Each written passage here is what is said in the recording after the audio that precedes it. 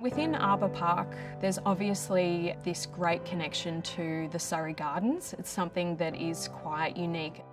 Within the interiors, the material palette is based around the Angophora and the Corymbia, which are native Victorian eucalyptus species. We've got a light scheme and a dark scheme. The light scheme is based around the Angophora. It's got a lighter bark texture, it's got a lighter flower, and then we've got a darker scheme material palette which is based around the Corymbia, which has more of a darker tone bark.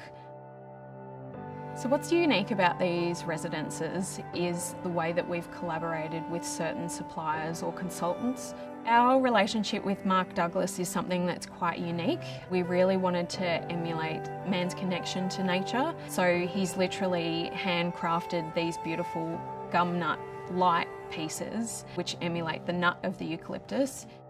And then you've got these bronze rods that come through the lighting, which is emulating the bark. We wanted to create a space where people felt this direct connection to nature within the interiors as well. So emulating tactile textures on the tapware, natural tones and tactility to those materials, so that it created a really comfortable palette for the residents, as this is their home, this is the most important space. With Novus, they will be supplying all our fixtures and fittings, and then we decided to create a couple of really unique elements within the project which are custom and specific only to this project.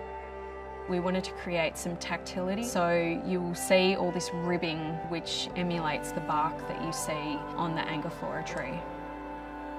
The views, the layouts of the apartments, communal facilities, Arbour Park would be a place that I would call home.